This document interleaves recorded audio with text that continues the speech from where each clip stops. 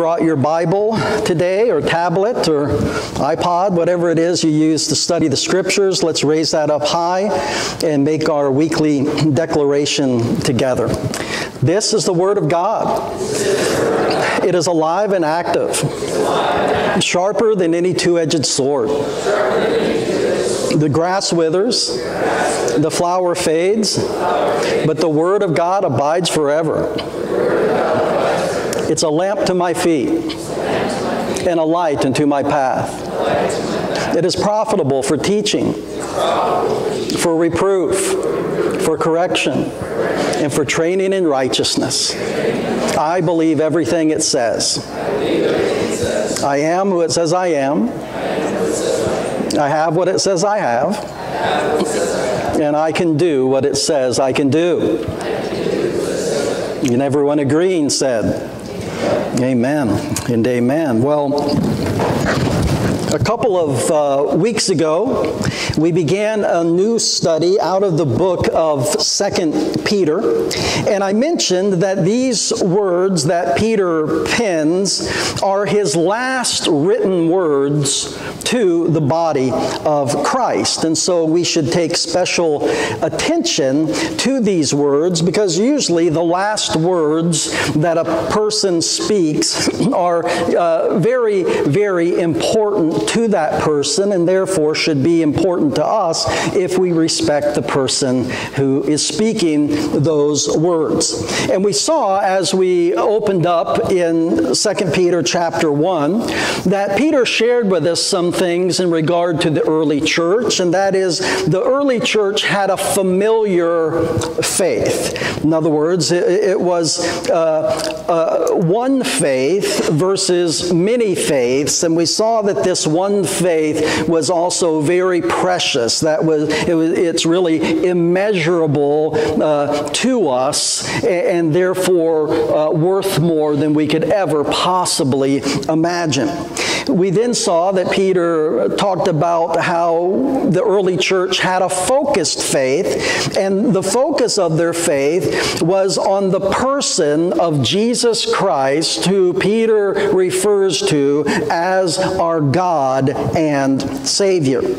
And then the third thing that Peter pointed out in regard to the early church is that it also was a foundational faith, meaning that it was founded upon the righteousness of Jesus Christ, our God and Savior, and not our own righteousness, not the righteousness of men. And so Peter, he shares these truths in light of the intense time of persecution that was taking place under the rule of Nero. We need to understand that this was a time that Christians were being beaten, they were being imprisoned, some were being burned alive at the stake, others were thrown to the lions in the Colosseum.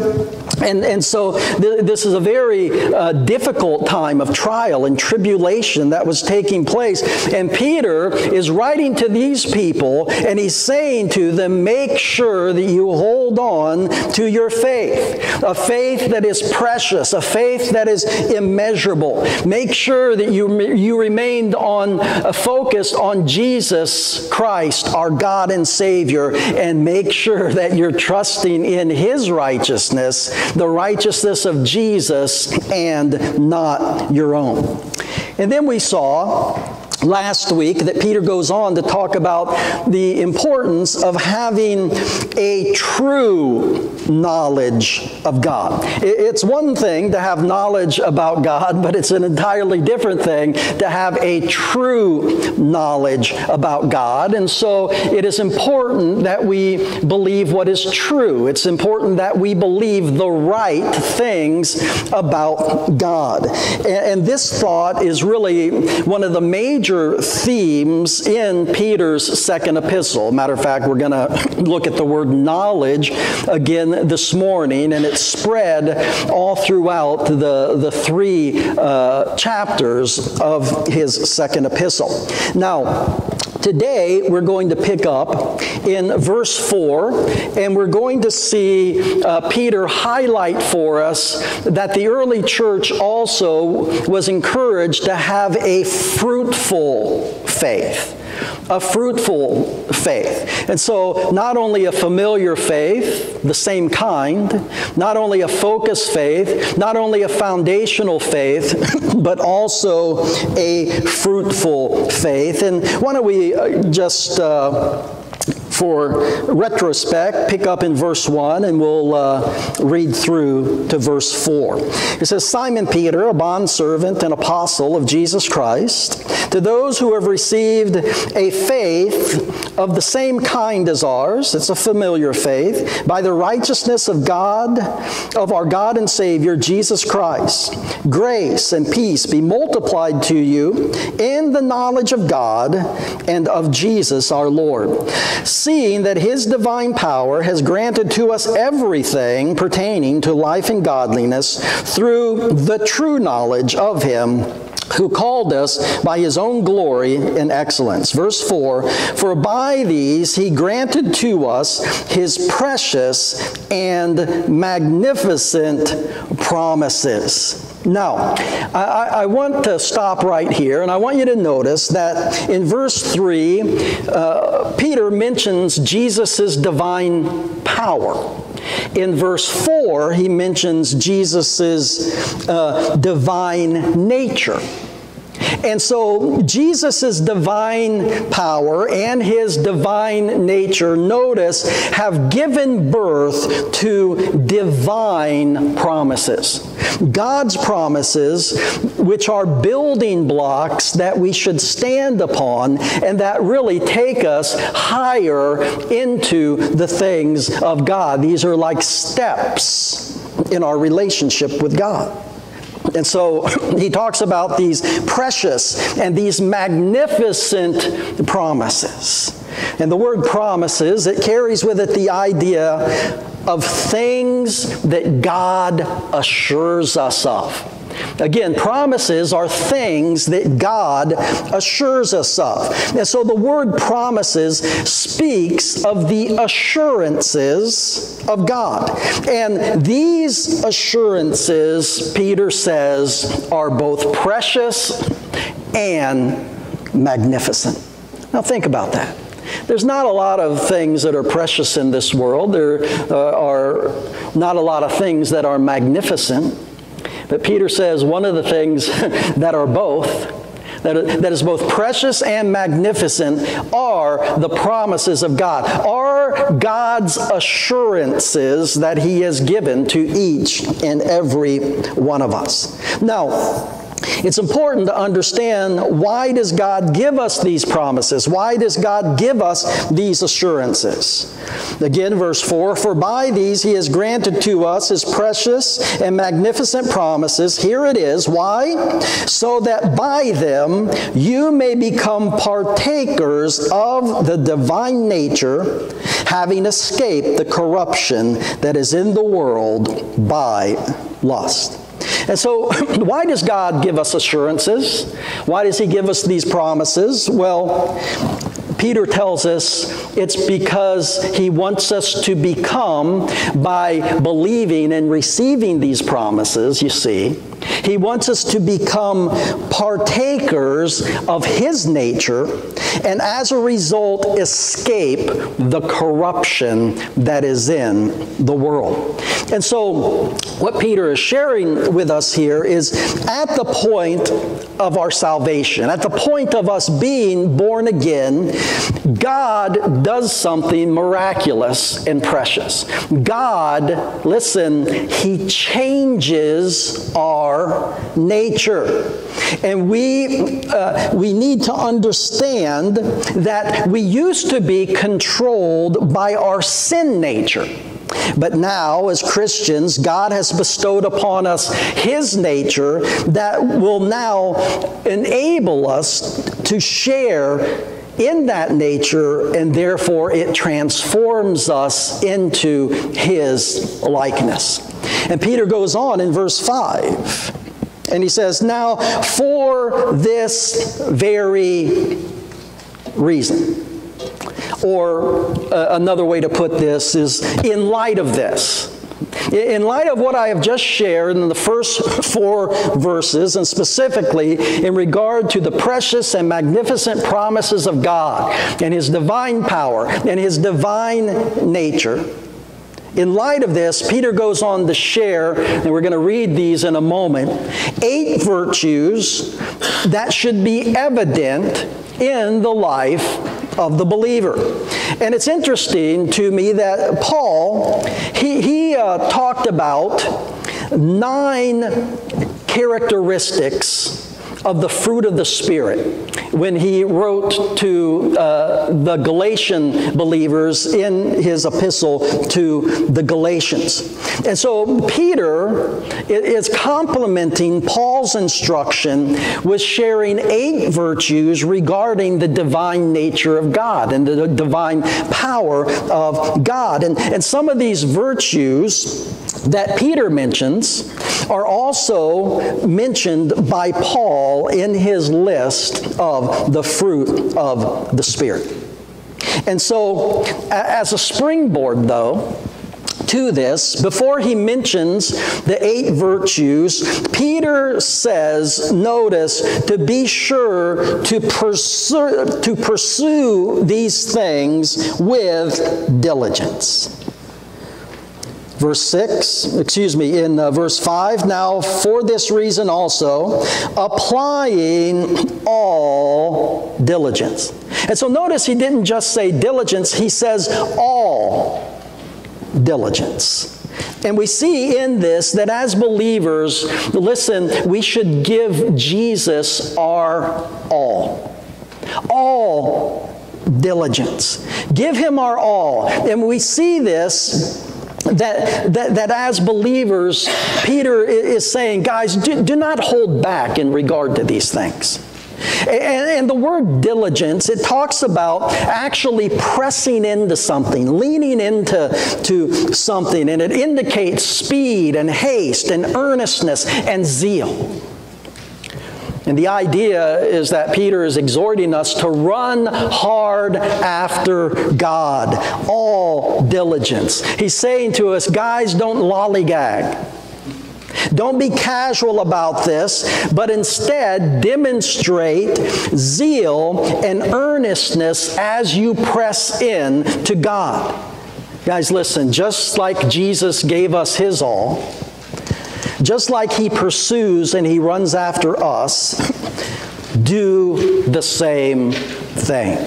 Peter says, be diligent. And then he goes on and he lists these 8 things that we should be diligent in regard to. Notice he says, now for this very reason also, apply all diligence, where? In your faith. In your faith. And so faith is the first virtue. Faith is the first building block. Faith is the first step that we take in our relationship with God. And this word faith, it speaks of a confidence of certain divine truths. And it reflects a person, get this, who has been fully persuaded about something. And so what Peter is sharing with his readers and what he's sharing with us is he's saying, have a confident faith. Be fully persuaded about what you believe. And of course, this is necessary during times of intense trial or tribulation, which Peter's readers were experiencing at this time.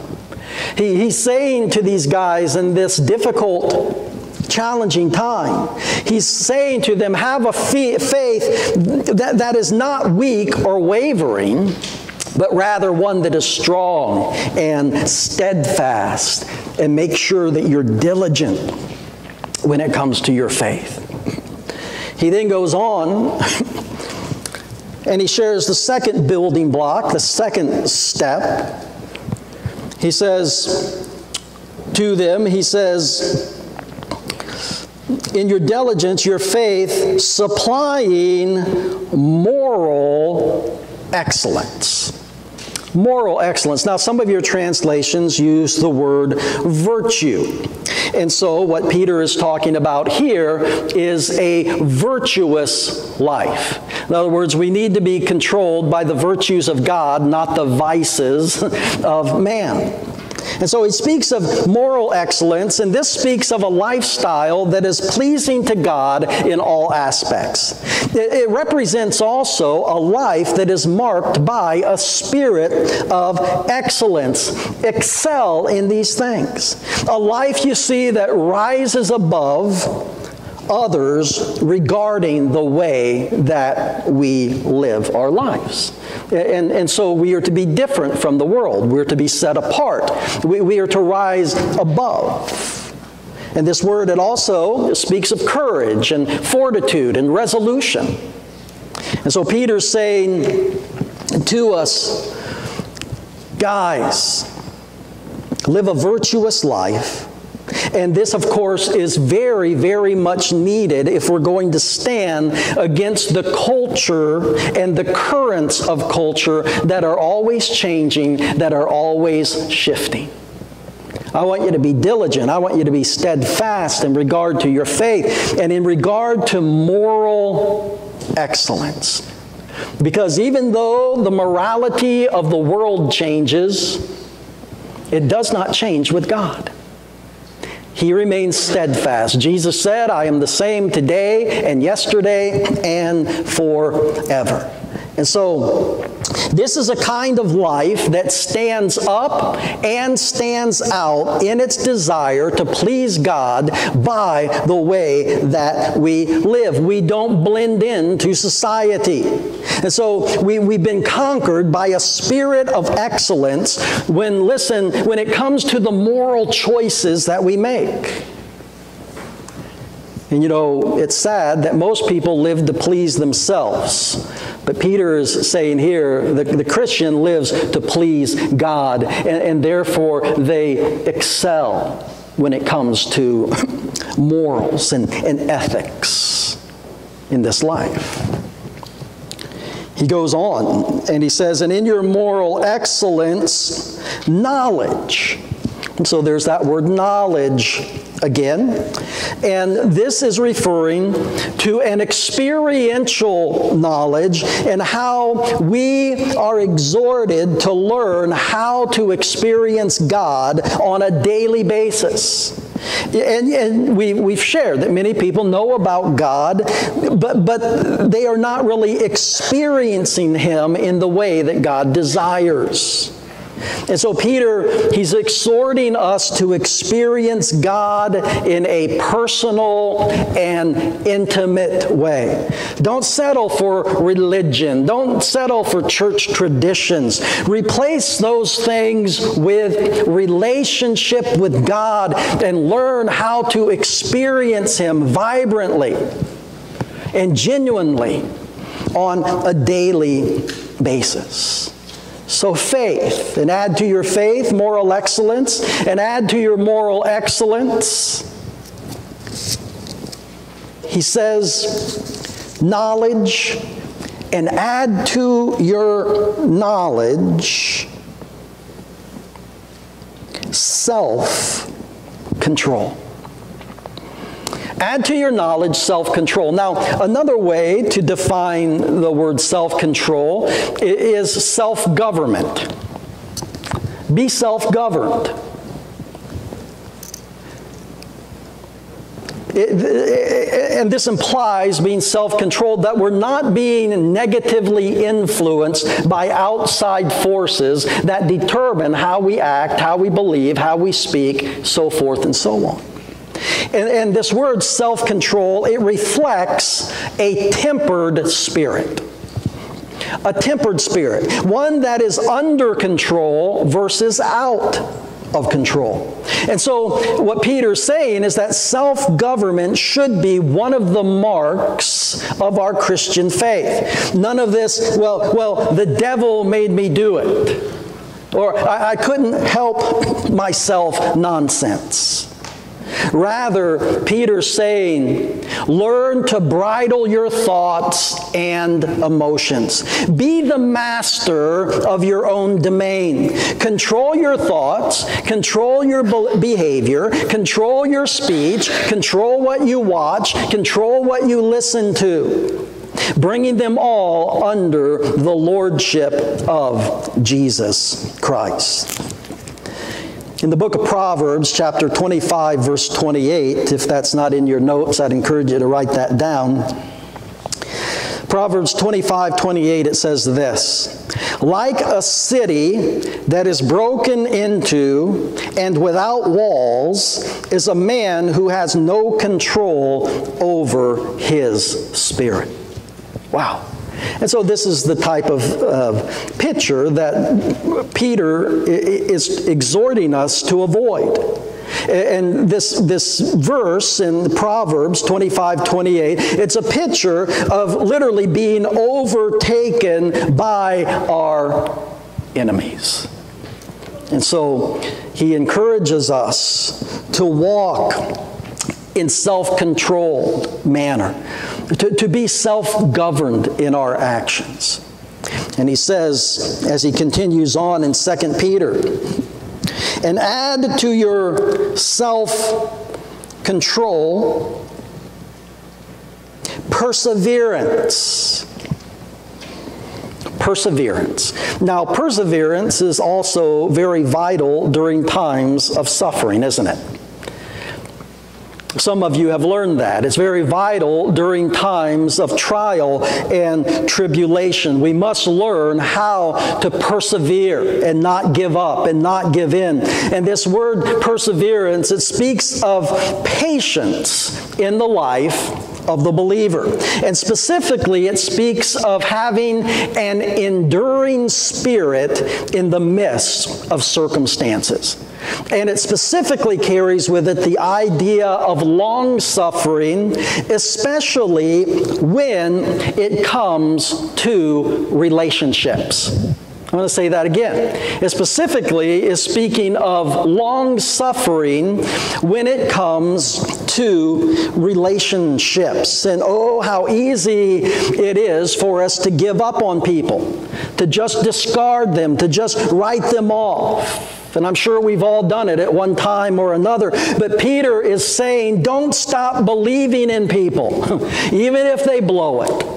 Even if they disappoint you. Show the same patience with them that God has shown to you. So, we see in these stepping stones, these stairs, that Peter is challenging us to go higher. I want you to add to your faith moral excellence. And I want you to add to your moral excellence knowledge. In other words, I want you to be experiencing God. This isn't your own self. This is God in you that enables you to live a self-controlled life, he goes on to say. I want you to add perseverance. And then he goes on and says, and in your perseverance, verse 6, godliness. Godliness. Oh, how we live in such a God-forsaken culture. We live in a godless society in large part. And it's growing and it's increasing. It's being more aggressive. It's becoming more violent. And it's becoming more and more and more clear.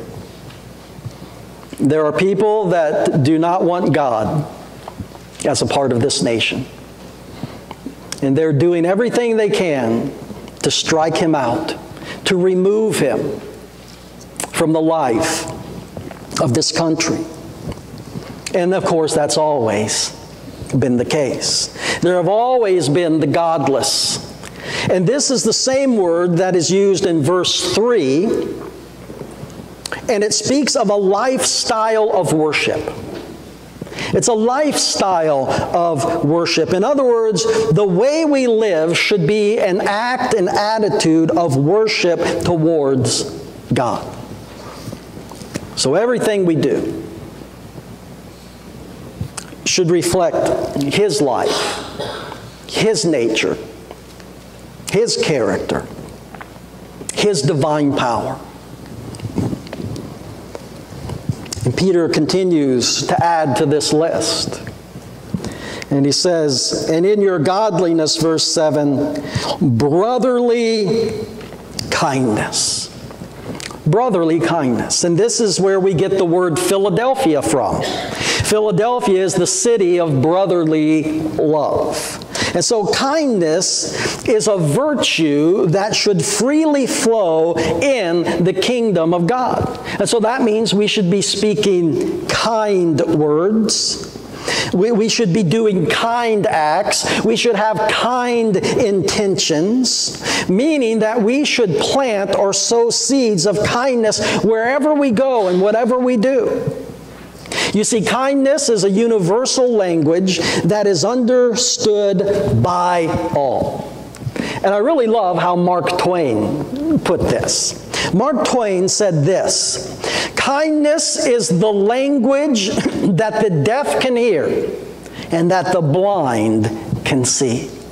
How profound, how powerful, and how true. Kindness is a language that even the deaf can hear and that the blind can see. And today, people, they talk a lot about random acts of kindness, but here, Peter is talking about intentional acts of kindness. Don't let it just be a random thing.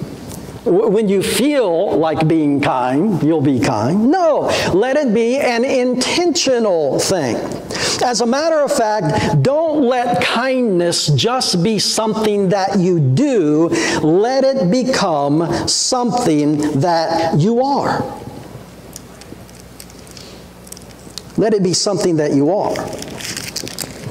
And in Proverbs chapter 3, verse 3, it says this. You may want to write this down. It says, do not let kindness and truth leave you. Bind them around your neck. Write them on the tablet of your life. In other words, make them the fabric of your life and who you are. Make sure that kindness is written on the tablet of your heart. And so, he's talking about these virtues of faith and moral excellence, knowledge, self-control, perseverance, godliness, brotherly kindness. And then he ends with the most powerful one of all when he says, and in your brotherly kindness, love. In your brotherly kindness, love. In other words, I want you to even kick it up a notch higher here. I want you to get to the very top of these stepping stones, these stairs in our relationship with God. And the very top that we can reach is when we walk in love one towards another. And it's interesting that when Paul starts the list of the fruit of the Spirit, Paul starts with love, but Peter here ends with love when he mentions these 8 virtues. And you know, what I get out of that is that the fact of the matter, please hear this, the fact of the matter is that everything should begin and end in love. Everything should begin or end in love. And this is speaking of God's kind of love. It's speaking of a perfect love, of an unconditional love, of a sacrificial love, one that reflects the very life that Jesus lived and laid down for us.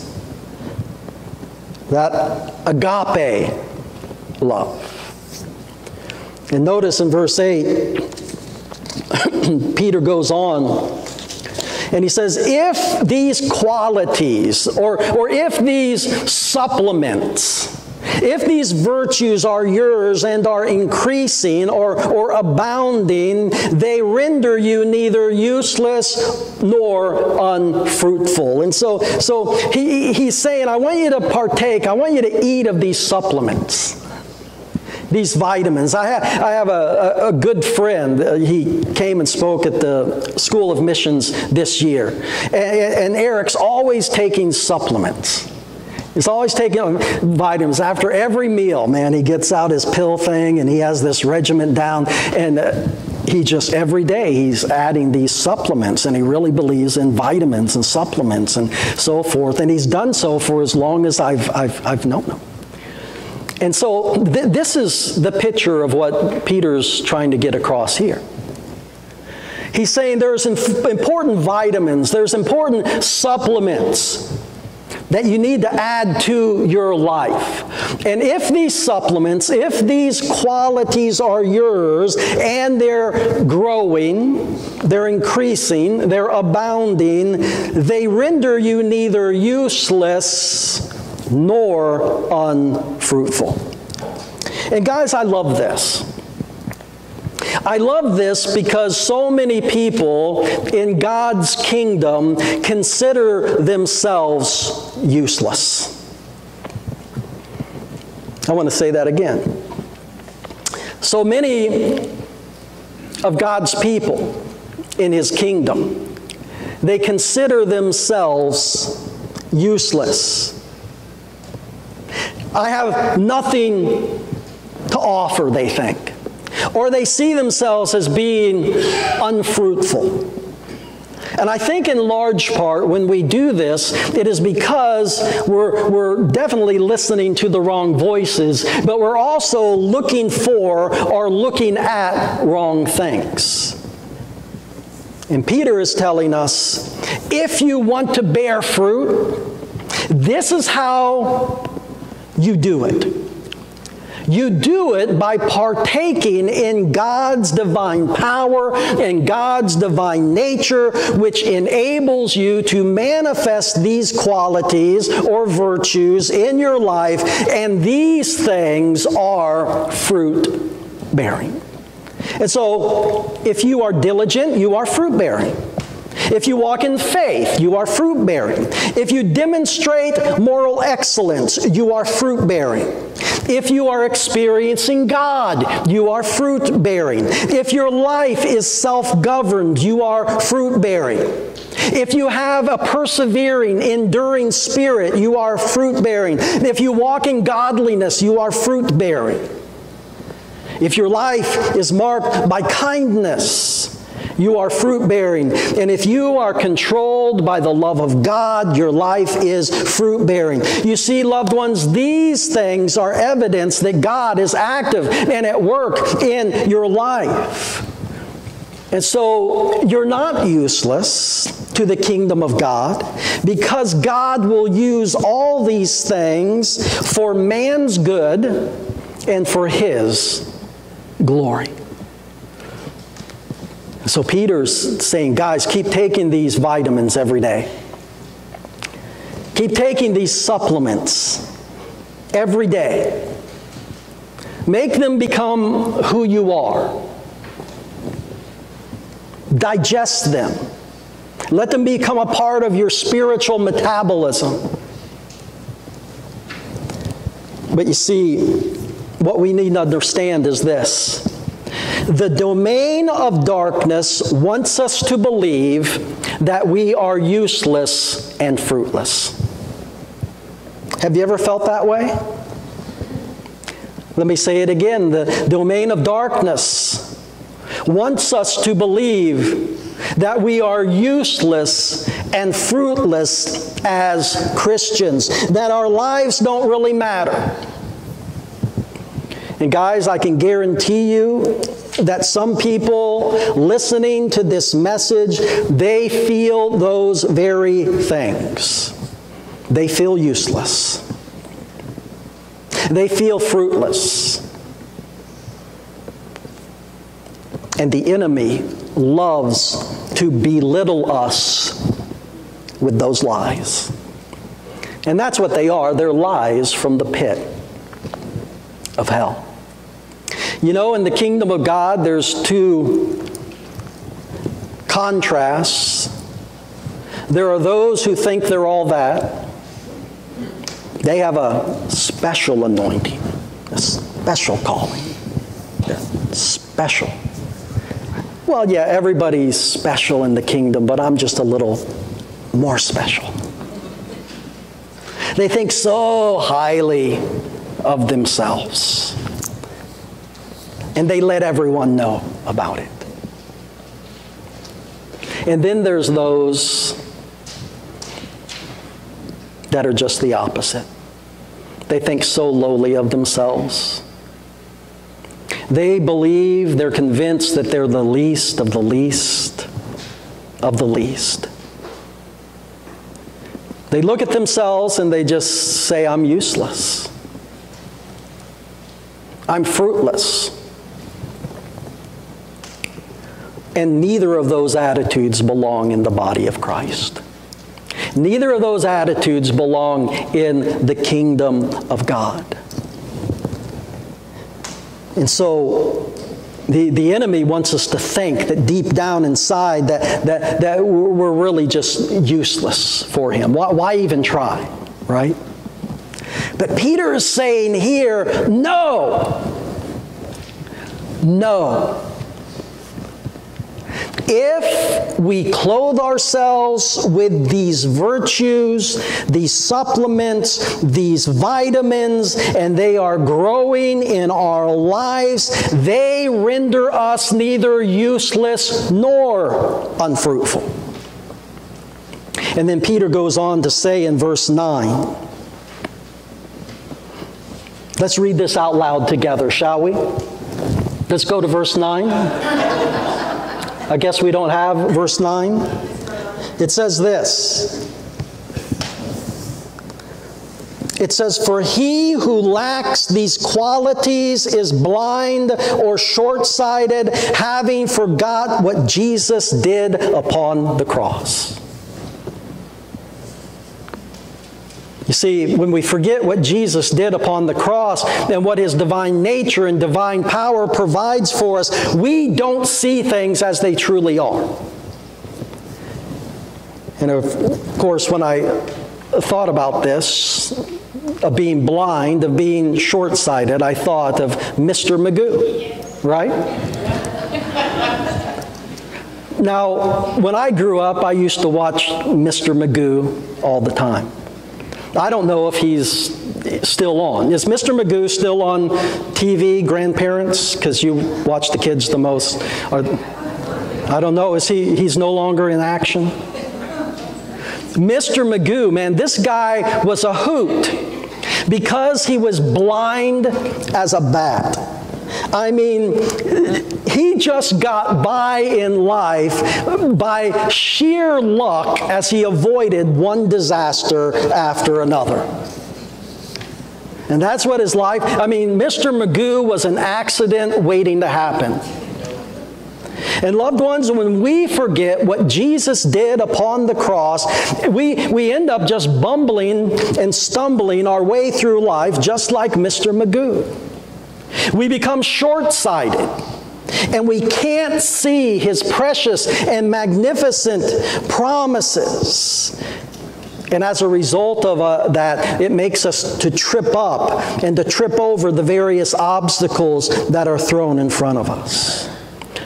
But what Peter is sharing here, what Peter is saying to us this morning, is that when we hold fast to the precious and magnificent promises of God, they will steer us away from those accidents that are just waiting to happen.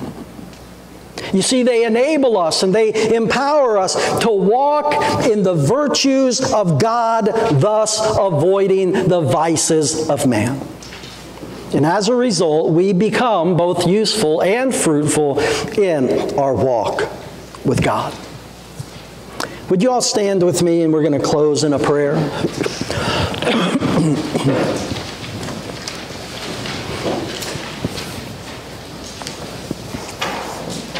And let's pray this prayer out loud together, shall we? Let's begin. Lord Jesus, we thank you for your divine power and nature that enables us to walk as you walked. May we be diligent in our faith. May we demonstrate moral excellence. May we experience you daily, walking in self-control, perseverance, godliness, brotherly kindness, and love. We ask this in the mighty and matchless name of Jesus. Amen and amen. I'm going to ask the prayer team, the elders, to come forward, and we're going to close in a song of worship. Now, I just want to encourage you that if the Holy Spirit spoke to you during today's message, if there's something that you want to really bring to the altar and bring before God, this would be a great time to do that. Or if you have need of anything else, physical healing, maybe you're in between jobs, maybe there's relationship issues, whatever it is, God cares. He really cares. There's nothing too big. There's nothing too small. They're all the same thing to Him. And I want to encourage you to give those things over. And I want to encourage you this week and in the weeks and months and years to come, make sure you're taking your supplements. Make sure that you're taking your vitamins and that they're becoming a part of who you are. And these things, these qualities, these virtues will take you higher and higher and higher in your relationship with God. And as a result, more impactful in your relationship with man. And should you be here today, you've never given your life to Jesus. He loves you so much. He came and He died on my behalf and on your behalf. He so loved you, He was willing to give up His life for you and for me, so that my sins and your sins could be forgiven. And that we could become partakers of His divine nature, His divine power. And as a result, experience His divine, precious, and magnificent promises. They're only given to those who believe and those who receive. And so if we haven't believed in Jesus, if we haven't received Him into our lives, we live outside that scope of the magnificent and precious promises of God. But once we enter into His kingdom, once we're born again, once salvation is ours, He not only bestows upon us His righteousness and forgiveness, He also places His Spirit, which gives us a future and a hope, and we can now become like He was, living a virtuous life for the good of man and for the glory of God. We don't do it for our own fame, for our own glory. We do it for the goodness of man and the glory of God. If you've never made that step of faith today, I want to encourage you to do so. I want to encourage you to step into the arms of Jesus today and just say, I'm surrendering. And I receive your magnificent and precious promises that will grant me your divine nature and power. God bless you. God bless you. If you haven't ever made that decision, would you do so today? Would you come and share with one of these people up here at prayer, or maybe share with the person next to you? God bless.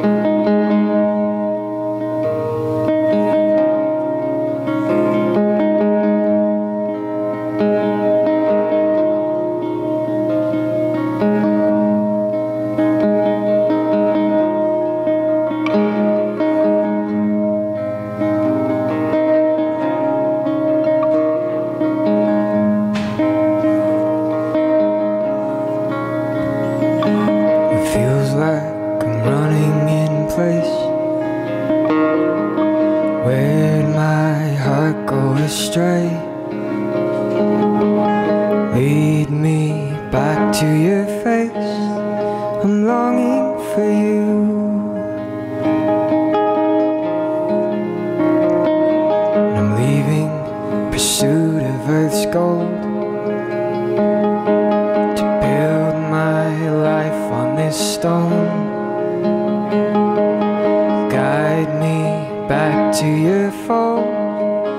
longing for you.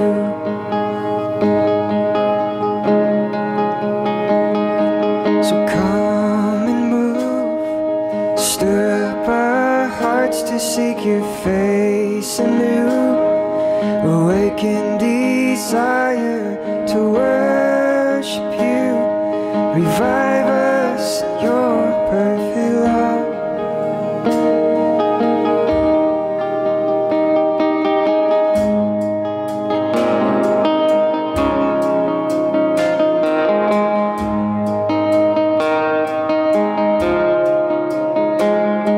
When our King stepped down from his throne to lead his people back home, he's called you one of his own, and he's longing for you.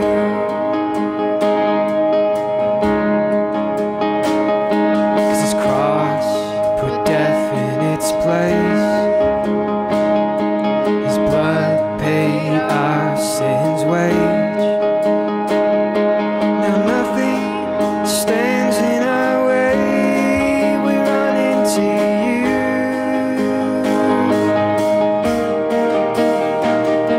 So come and move, stir up our hearts to seek your face anew. Awaken desire to worship you. Revive us in your perfect love.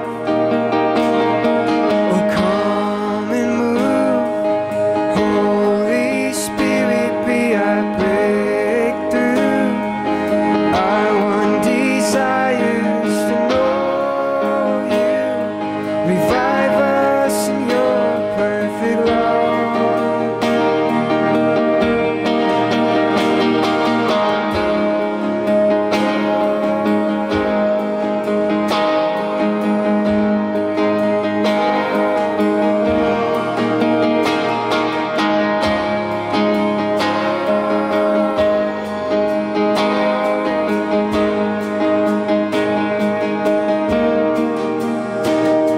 Let this be my act of worship. I come to you broken, I come to you open. Let this be my act of worship. I come to you broken, I come to you open. Let this be my act of worship. I come to you broken, I come to you open. Let this be my act of worship. I come to you broken, I come to you open. Oh, let this be my act of worship. I come to you broken, I come to you open. Oh, let this be my act of worship. I come to you broken, I come to you open. So come and move, stir up our hearts to seek your face anew. Awaken desire to worship you. Revive us in your perfect love. Oh, come and move, Holy Spirit, be our breakthrough. Our one desire is to know you. Revive us in your perfect love.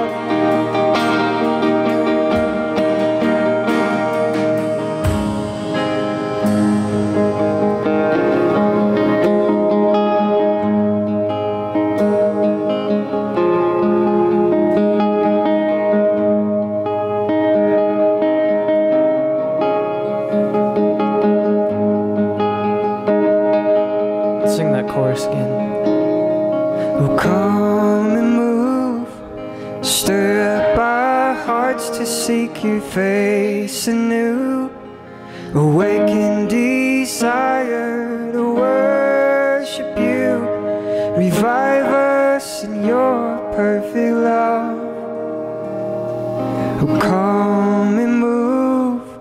Holy Spirit, be our breakthrough. Our one desire is to know you. Revive us in your perfect love. So revive us. Revive us in your perfect love. Oh, revive us in your perfect love.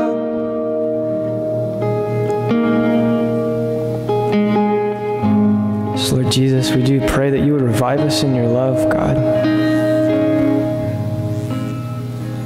We thank you for your love for us, Lord. We thank you that we have all the tools we need. We have the fellowship we need, God, to follow you and to spur one another on. I just pray that you would help us to do that, Lord. Help us to love each other. It's by this that the world will know that we're your disciples, Jesus, if we love one another. So God, I pray that you would help us to do that. Lord, I pray for all the different trials and just hardships in our lives, God. Each of us have something, and it doesn't matter what it is. You care about it so much, Lord. So I just thank you, God, that you love us, you care for us, and you care what we're going through. And I pray, Lord, that you would just be our breakthrough. So God, I pray that you would help us to pay attention to you, help us to pay attention to what you're doing, and not get caught up in all the little things, God. I pray that you would just captivate our imaginations. And it's so easy just to be distracted by all the little things in this world. So Jesus, we just thank you for loving us. We thank you for walking with us. Lord Jesus, we pray that you would save this world. We pray that you would bring salvation to all those who don't know you, God, that you would be their Savior. You are their Savior, God. I pray that they would turn to you. Help us be the light, God. Help us to shine in the darkness and not cover up the light that you've given us, God. So we just thank you. We praise you, Lord. We pray that you go with us as we leave, that you'd bless each and every person here. Pray that our desires would be to know you more and to love you more, God. Just change our desires to make them what you want them to be, God. Pray this in Jesus' name. Amen. God bless you guys. Have a great week.